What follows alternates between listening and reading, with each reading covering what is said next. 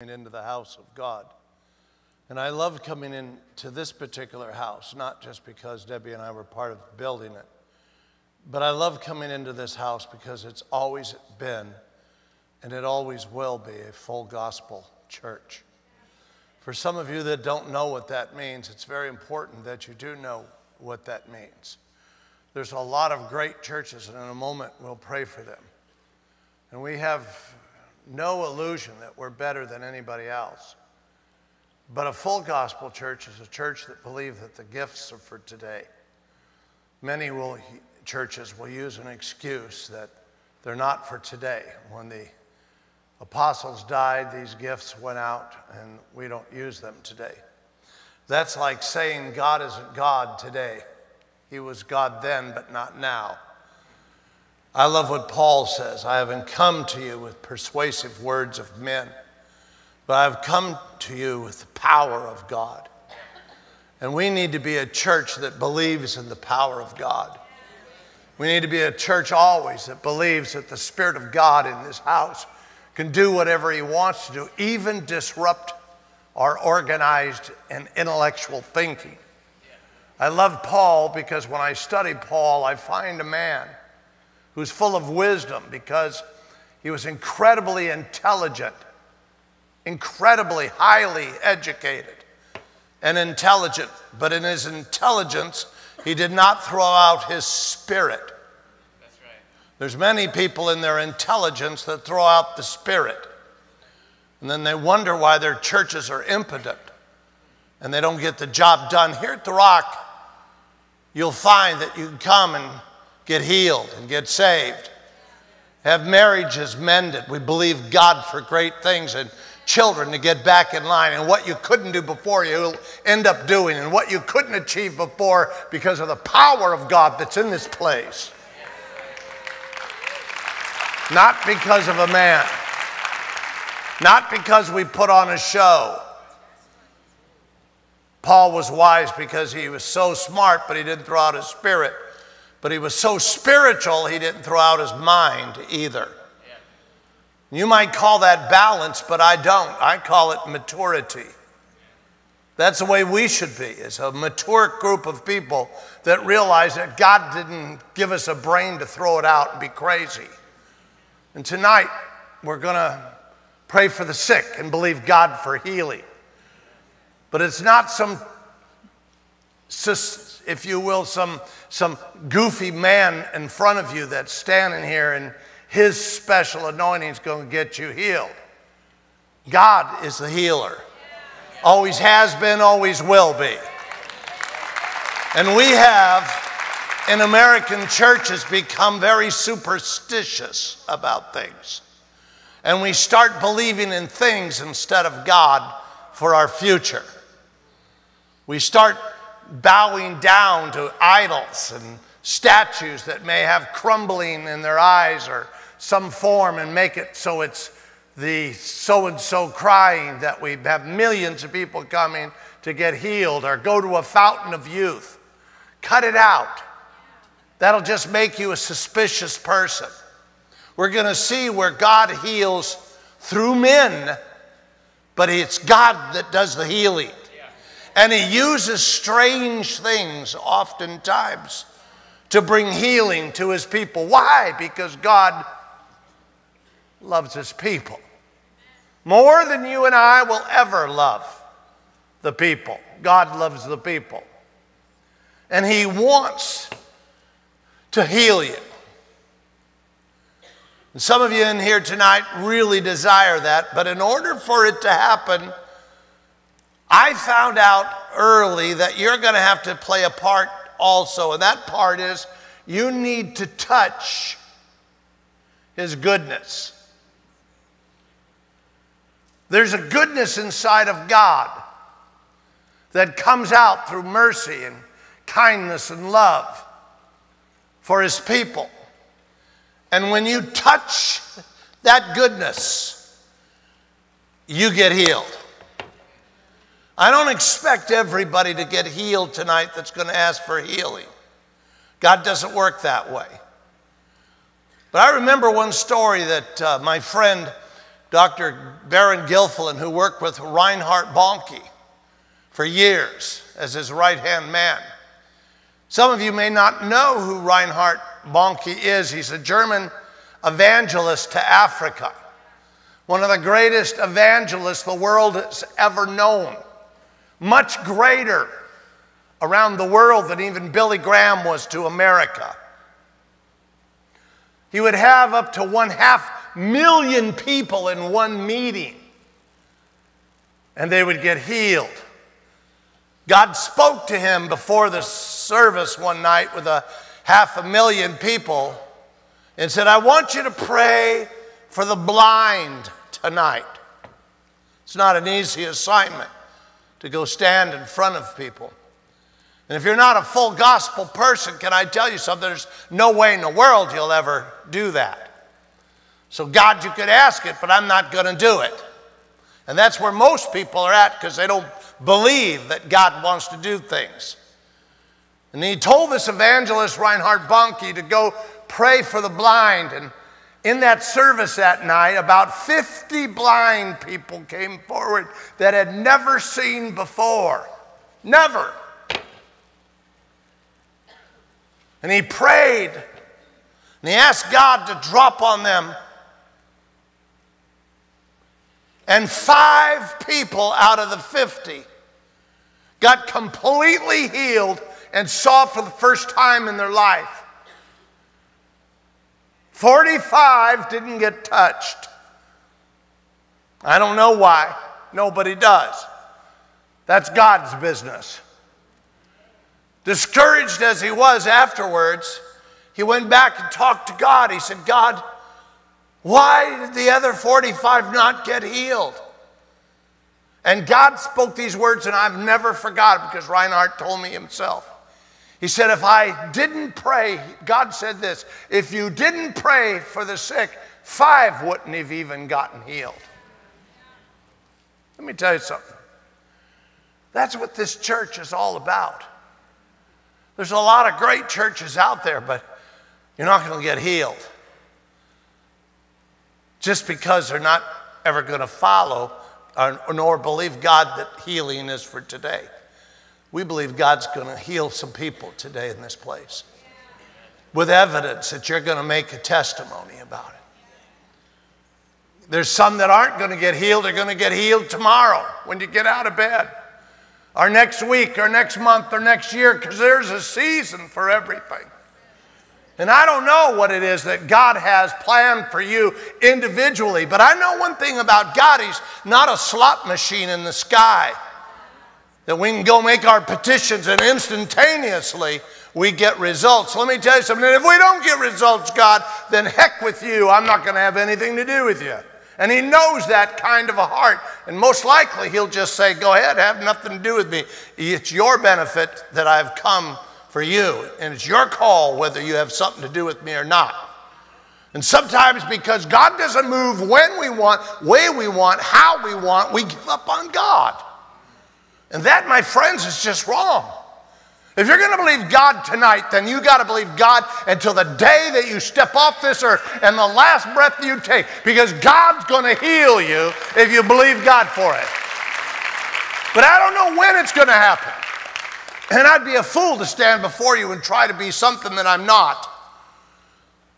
We develop a big, superstitious church that chases after weird things. Let's don't throw our brains out because we're spiritual people.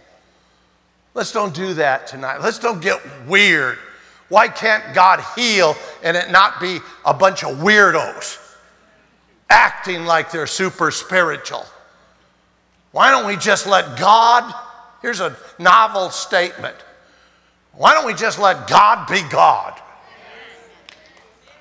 Because you haven't come into this place to meet up with me.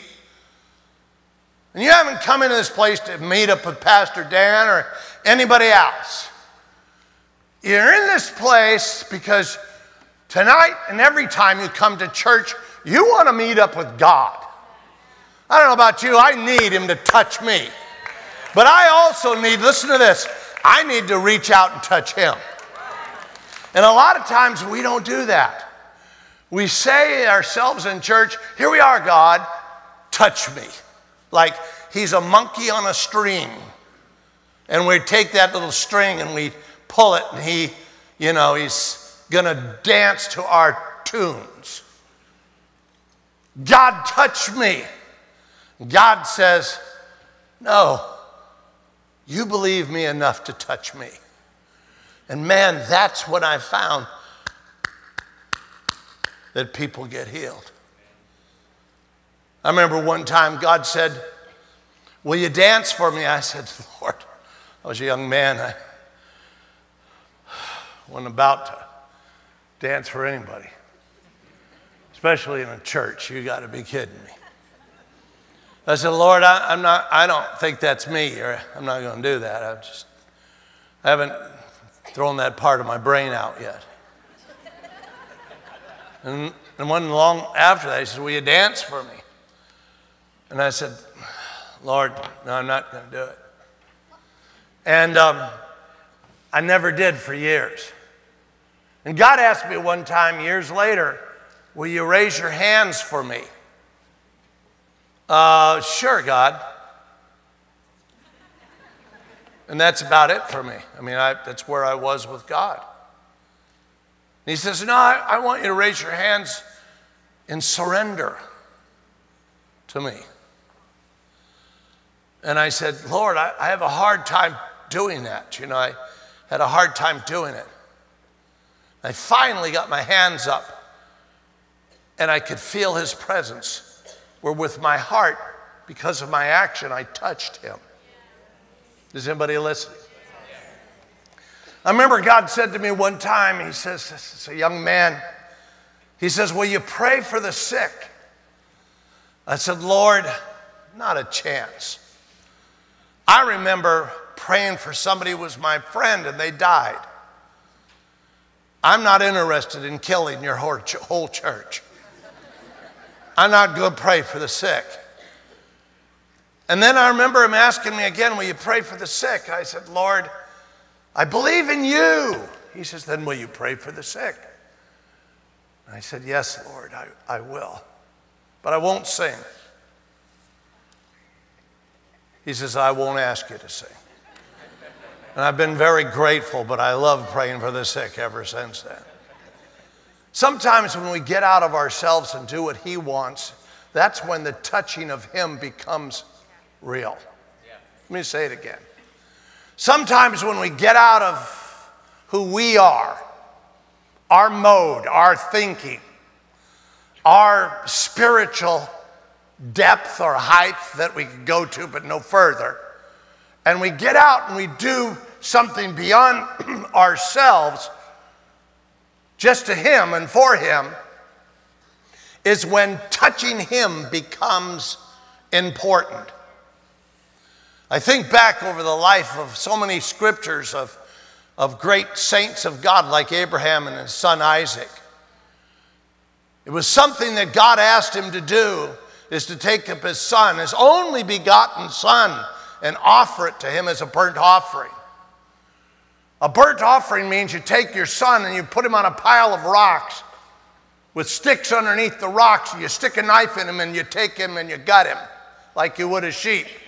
The blood goes all over, you catch the wood on fire and it burns up. It's called a burnt offering because it literally cremates, makes it to nothing. And I was asked that, I would have said to God, forget it. I'm not going to do that to my Jessica or my Luke or my Kimmy or my Miranda. You have to find somebody else to do it. But it was so important to see that Abraham didn't hesitate when God asked him to do it. And he goes up onto the mountain and he starts to offer up his son.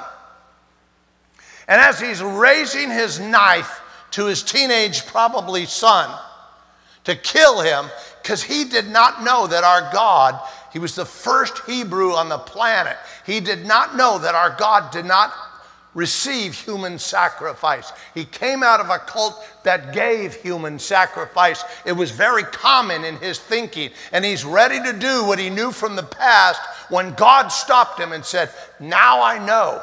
And then God blessed him. 2 times in the next few verses. Why? Because here you see Abraham touching God. Not just God touching Abraham. And sometimes we want God to heal us, my friends. And we want him to touch us. And we've come because we want God to do that. But sometimes it's going to have to be you getting out of yourself and wanting him so much that you get out of yourself and touch him. And how do you do that nowadays except with your heart? Because that's what he's looking for.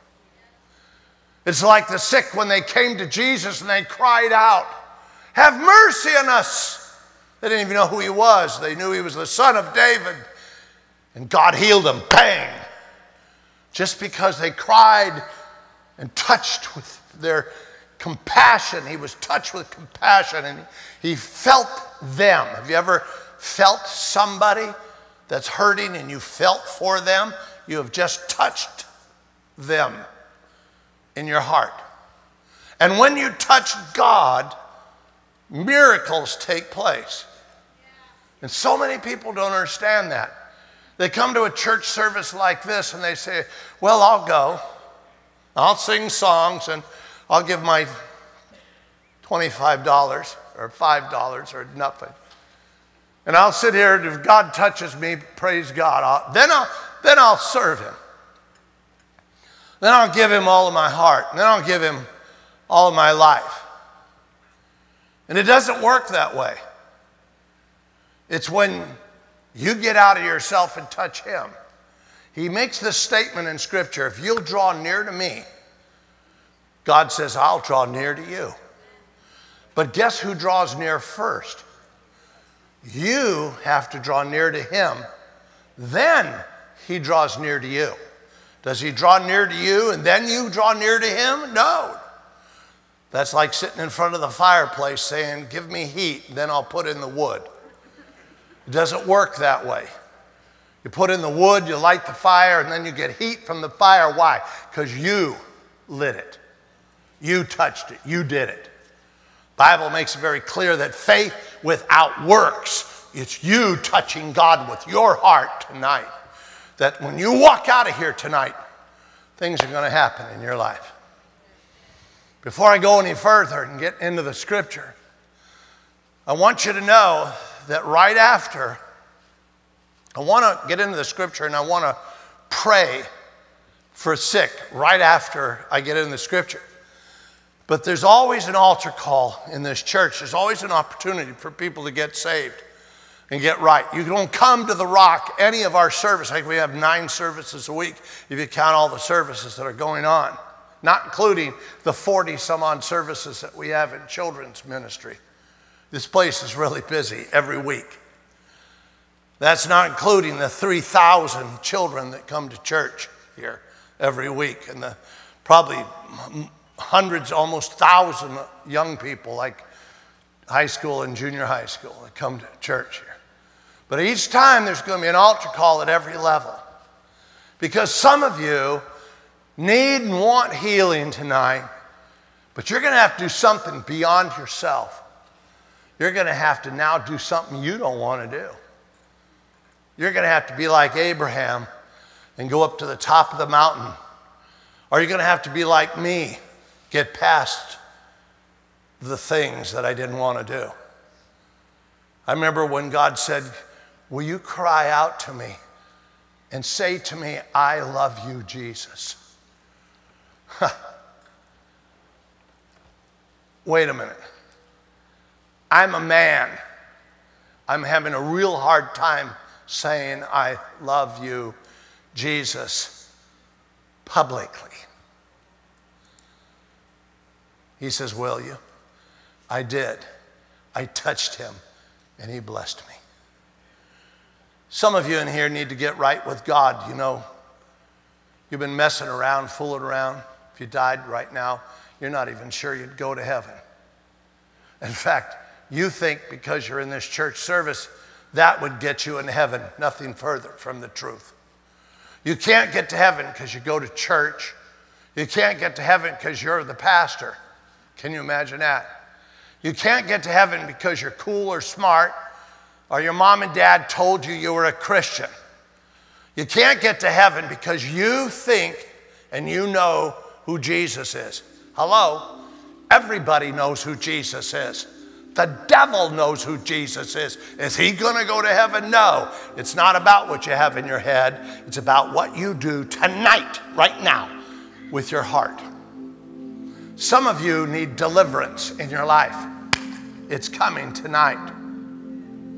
Some of you need your minds to open up and get the strategy of real life. It's coming tonight. Some of you have fallen behind so far that only God could bring you forward and get you going back on track. Tonight is your night. But you need to get right with God, and I'm going to pray with you right where you're at. Nothing could get more simple than this. That right in your seat, I will lead you in a prayer before we get into the scripture, before we pray for the sick, of salvation. That you can receive Jesus Christ as your Lord and as your Savior. You say, well, how do I know that's me? You just want to pray and I'll follow you? I'll be in my seat? No, I want you to make a public statement. I want you to acknowledge that you want me to pray for you for salvation so you could go to heaven. Hold on, we'll do it all at the same time. Hands are already going up. What I mean by that is in a moment I will ask you to give God all of your heart, give God all of your life. That's what you're doing with this prayer. You're making him the boss of the rest of your life. It's no longer you controlling it, it's him. You give control of your life to Jesus Christ. That's what lordship is all about. Make him Lord and Savior. He's not only my Savior, you can't make him Savior without making him your Lord. You can't make him Lord without making him your Savior. It's just as simple as that. And tonight, I want to make sure that everybody in here is, first of all, the greatest healing there is called this word salvation. In the word salvation is the word physical healing. A lot of times people don't know that. They say healing is today. Wait a minute. If you're getting saved, in that word, salvation, in the original text, is the word physical healing. Physical healing starts when you give God all of your life and all of your heart. That's what it's all about. We're not going any further until you do what you know you need to do and give God all your heart and all your life. We're going to pray, and as I pray, you want me to pray for you. You want to be part of that prayer. You want to be born again, headed for heaven, and denying your presence in hell, then you're going to, in a moment, get your hand up. I'll count it, you put it right back down. It's simple as that. You're going to hear this sound. 1, 2, 3, bang. When you hear that sound, bang, your hand goes up. When I see your hand, I'll count it, you put it back down, and then we'll pray. That's the public statement. You know why? Because Jesus said, listen, Jesus said, not me, Jesus said, this is a Bible-believing church. And Jesus said, if you confess me before men, I'll confess you before my Father. That's what he said. But if you deny me when you need to confess me, I'll deny you when you get before the Father. And you don't want that. So all across this auditorium tonight, I want you to get ready to give God all of your heart, give God all of your life. And we'll all pray together. No embarrassment whatsoever. But you're going to have to get your hand up and say, count me in. I want to go to heaven, and I don't want to go to hell. Include me in the prayer. I'm counting right now. Who should raise their hand if you've been running from God instead of to God? If you've never given him all of your heart, you've never given him all of your life, I'm speaking to you. If you're one of those people that are in here and you're not sure, get past your brain and go to your heart and make sure. Tonight is your night of salvation. All across this auditorium, back in the family rooms, I'm watching you also. Here it is. 1, 2, 3. Let me see your hands. Let me see your hands. Thank you. There's 1, 2, 3, 4, 5, 6, 7, 8, 9, 10, 11, 12, 13, 14. Thank you. 15, 16, 17, 18, 19, 20, 21, 22, 23, 24, 25. Thank you. 26 back over here. 27. Thank you. 28. Thank you back there. 29. Thank you. 30. Thank you back there. Anybody else? Anybody else? 31, 32, 33. Thank you. God bless you. 33 people. If there's 33, don't you know there's 2 more? I just feel you, 34 and 35. Where are you? Get your hand up. You know you need to. Stop messing with God. Where are you, 34? Where are you, 30? Wave it at me because they're pointing down here. There's somebody over this way. Everybody's waving that way. Wait, oh, 34, 35. Gotcha. God bless you. God bless you. Let's give the Lord a great big praise. All right, everybody stand with me just for a minute. Let's go before the Lord and let's pray. Father, everybody say these words. Father, the greatest gift there is given me the gift of salvation. I receive it now and forever in Jesus' name. I believe that Jesus Christ is your only begotten Son. I believe you sent him for me. I believe he died for me. I believe you raised him from the dead just for me. Thank you, Jesus. I'm born again. I'm alive. I'm free. I'm headed for heaven. I've got the victory. Now give the Lord a great big praise. Hallelujah. Thank you, Lord. Glory to God. Now, right after church, I'll tell you about my friend Stephen. He has a free book to give every one of you that raised your hands. You might as well get at least 30 or 35 of them. And we'll get you, Steve. And they can get, just on their way out, hand them a book, okay? And tell them you got to get back to church. Okay, everybody sit down. Thank you, Jesus. Now let's do this. Very, very important for us.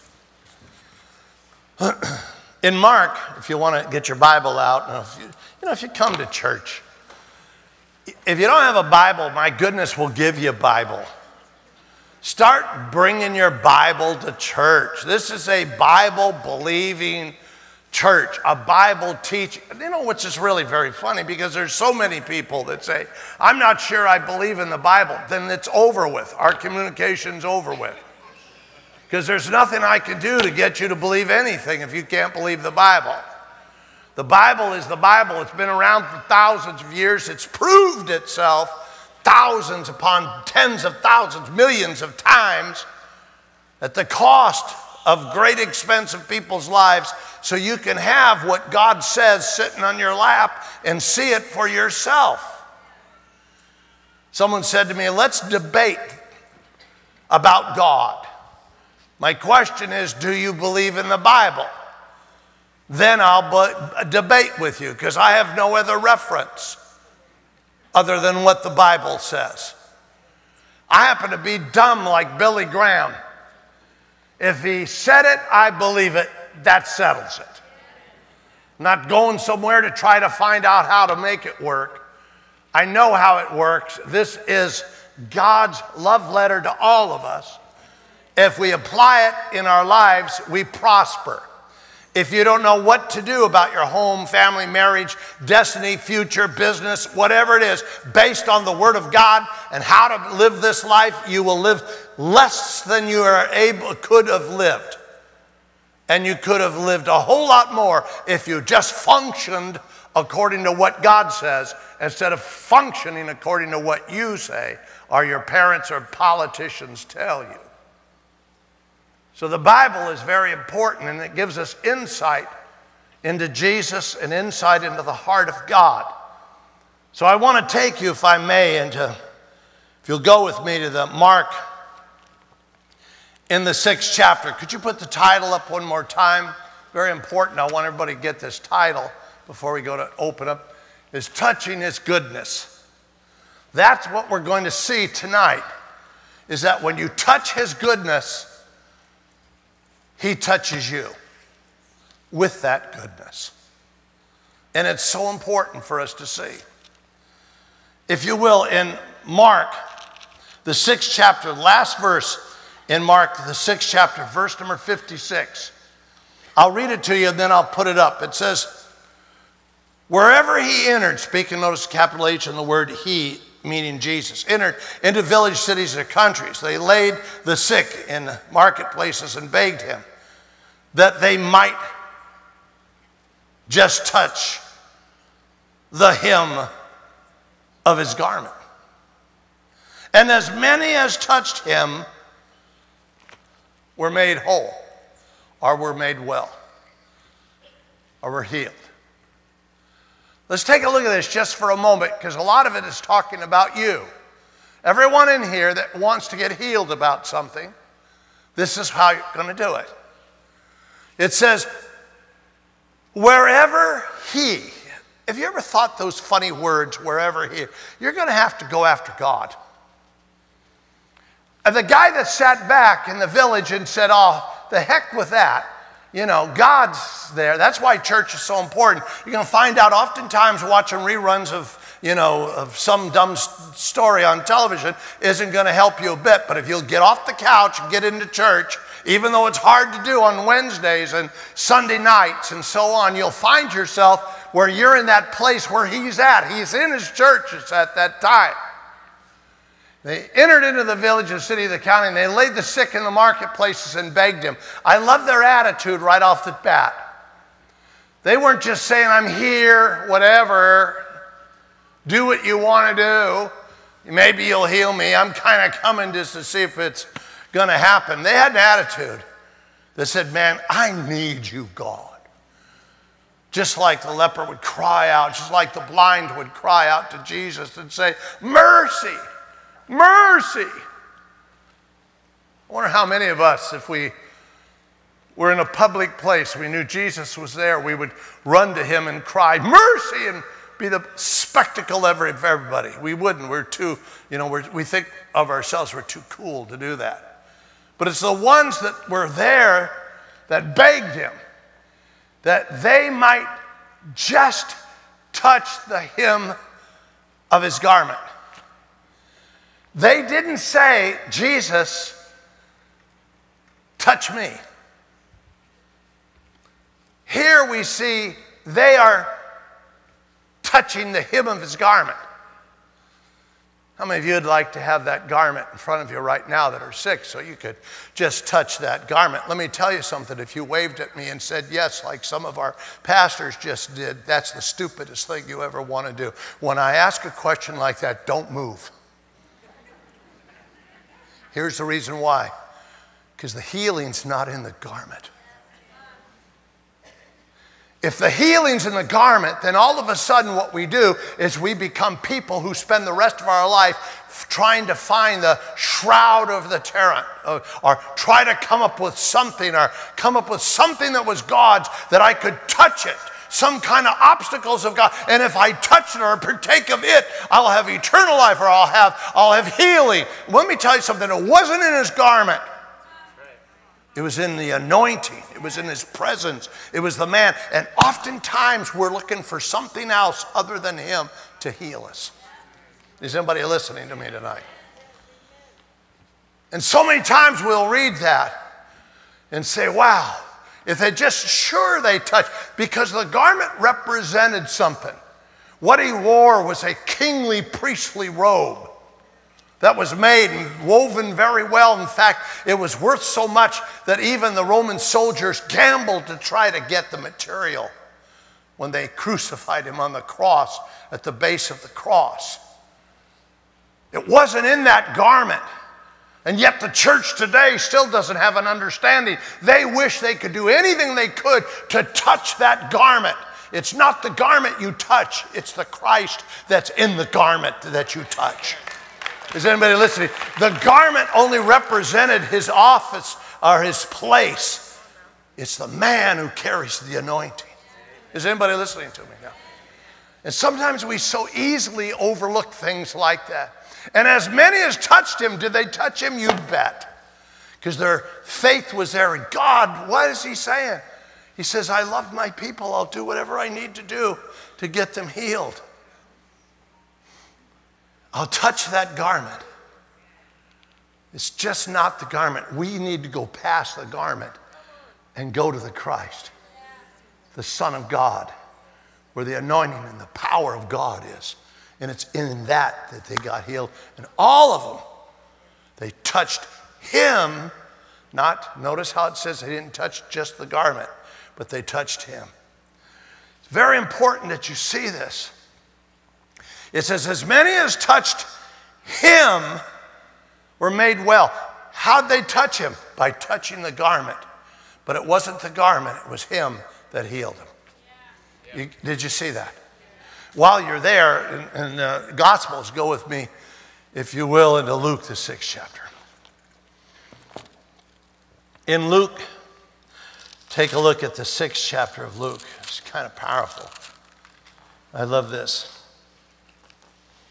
In fact, let's look at Luke, the 6th chapter, verse number 17. And it says, and he came down with them and he stood on a level. Notice the capital H there on the word he, meaning Jesus. And he came down and stood with them in a level place with a crowd of his disciples and a great multitude of people from Judea and Jerusalem and from the seacoast of Tyre and Sidon, who came to hear him and to be healed of their diseases. How many of you have come to hear about Jesus tonight and want to get healed of whatever problems are in your life? Come on, don't be afraid. Raise your hand. That's what this is all about. You're there. Verse number, if you will, 18.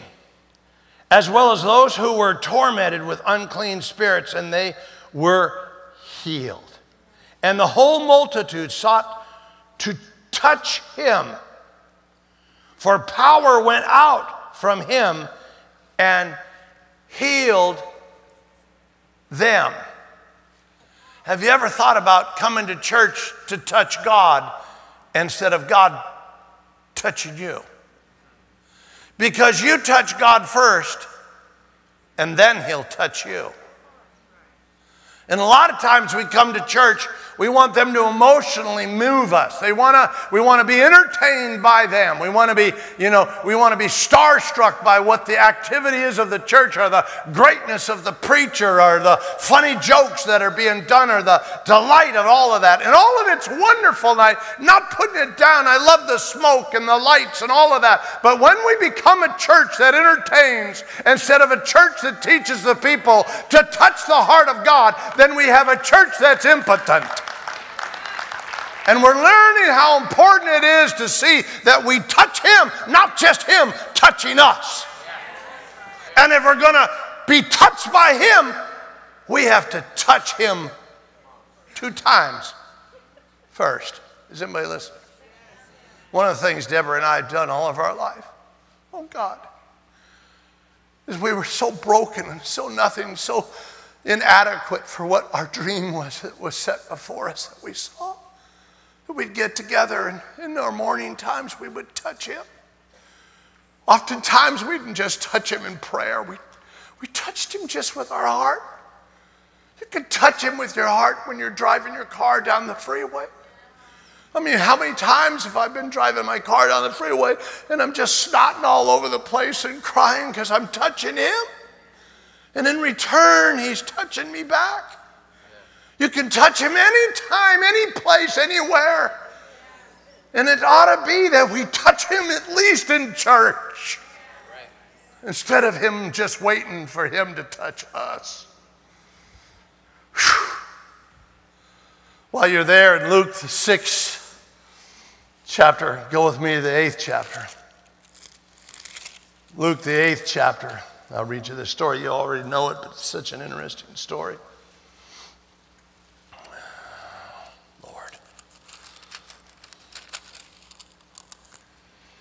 Started in verse number 43 of the 8th chapter of Luke. Now a woman having a flow of blood, I don't know what that is. I imagine that her menstrual time was continuous, never stopped. I know that's an uncomfortable subject to talk about publicly. I know that it's not something anybody wants to even think about. But for a moment, get past your own feelings and stop and think, especially the women who understand this woman. If it flowed for 12 years nonstop, how would you feel? Who had spent all of her livelihood, all of her money, everything she had on physicians, and could not be healed by any. Verse 44. Came from behind and touched the border of his garment. Speaking of Jesus, notice the capital H on the word his. And immediately her flow of blood stopped.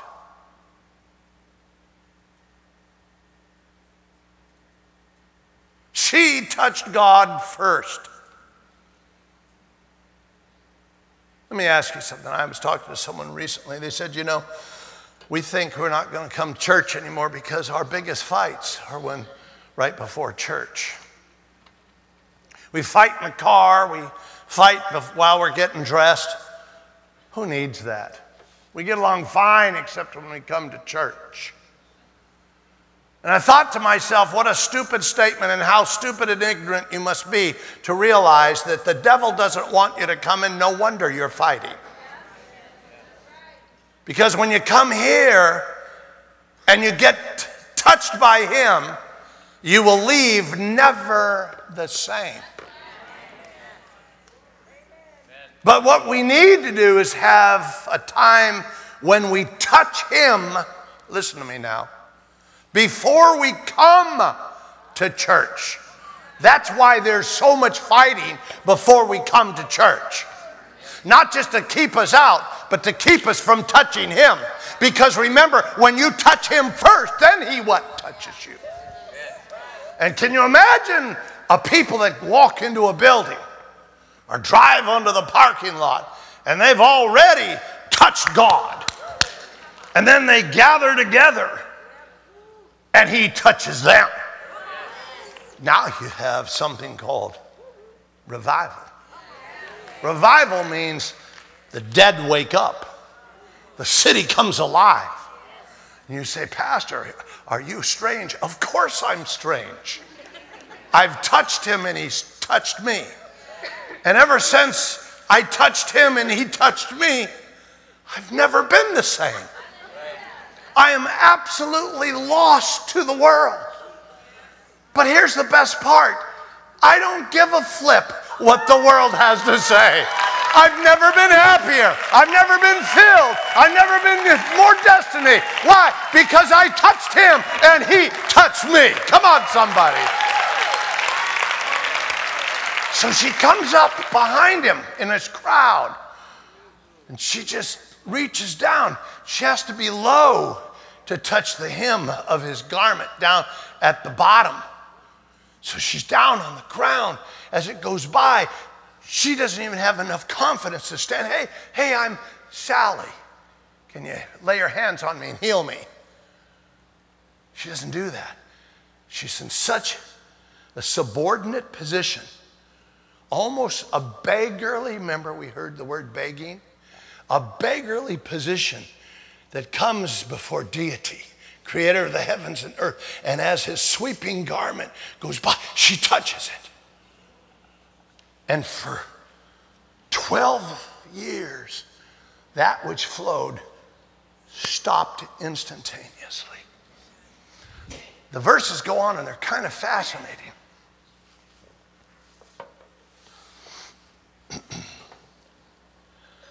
Now watch this. Touched the hem of his garment, it says in verse number 40, immediately the flow of blood stopped. Verse 45. And Jesus said, who touched me? See, we got this backwards. We're saying God touch me, and then I'll be excited for you. Instead of us touching God, and he'll touch us. And so Jesus says, who touched me? And if you read that verse, his disciples said, what do you mean who touched you? There's like tons of people around you. They're all over the place. They're bumping against everybody as we're going through this crowd. And you're saying, who touched you? They had no answer. But something happened to him. Here's what happened to him, verse 45. When all denied, Peter said, Master, the multitude's all around you and pressing towards you. And you say, who touched me? And Jesus said, someone touched me. For I perceived power going out from me.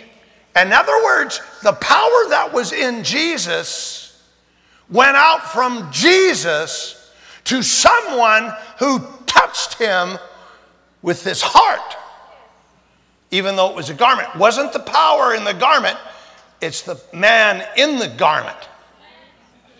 If you start worshiping the garment, you now have religion.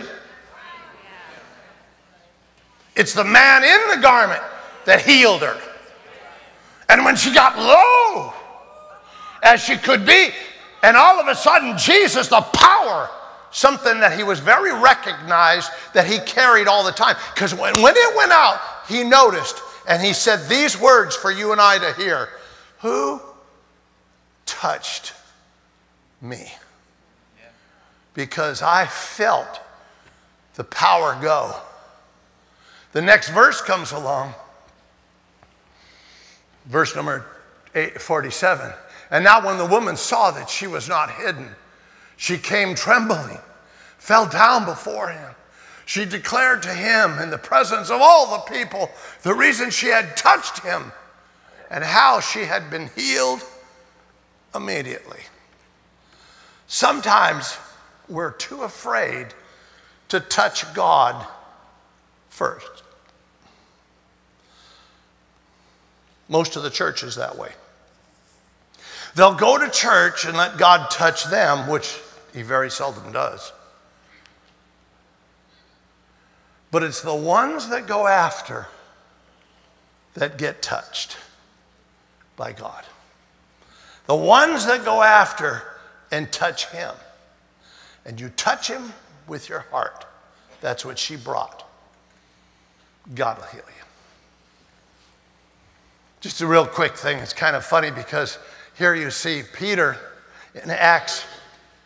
Real quick, let me just throw it up for you. And if you may, Acts the 5th chapter, verse number 14 says, and believers were increasingly added to the Lord, multitudes of both men and women.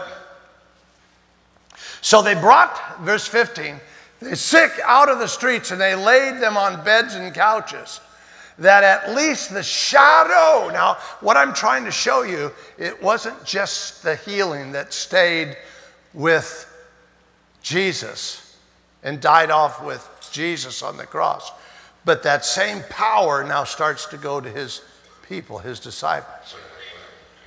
And he says the beds and couches, and at least the shadow of Peter passed by at night, fell on some of them. Go ahead. You have another verse? Also the multitude gathered in the surrounding cities of Jerusalem, bringing sick people to those who were tormented, unclean spirits, and they were all healed. The healing of Jesus goes on. You don't touch the man. Didn't have anything to do with the man. Sometimes we preach, he had such an anointing on him, that Peter, that when his shadow fell on the people, they got healed. You've heard it said many times if you've been in church. But it wasn't the anointing on Peter. It was the Jesus in Peter. It wasn't the anointing. In fact, the very shadow had nothing. It is nothing more than an image, a mirror of the man. And God can heal through a shadow. God can heal you tonight. That's Peter, but what about Paul? Go with me to the next, in Acts 19, verse 11. Now, God works unusual miracles by the hands of Paul. That's so interesting. Verse number 12, so that even handkerchiefs and aprons were brought from his body to the sick, and the disease left them, and the evil spirits went out of them. Oh my goodness. Won't you be happy if we could just get you a handkerchief of Paul's? Wouldn't you be thrilled? Wouldn't we have the multitudes in church if we just had an apron of Paul's in the church? While this place would be filled with thousands of religious people looking for the power of God in a handkerchief or an apron. It's never been in the handkerchief or the apron. It's been in God that was in the person who had touched God first, and then God touched them. Is anybody listening? And you see that even in the life of Peter. You see that in the life of Paul. God touched them after they touched God. Paul knocked off of his horse. He had been chasing after God, the wrong way, the right God, the wrong way. He was touching God the best he could, trying to get as close as he could with him. Knocks him off his horse, and then Jesus shows up. Jesus then touches him, and he becomes the greatest apostle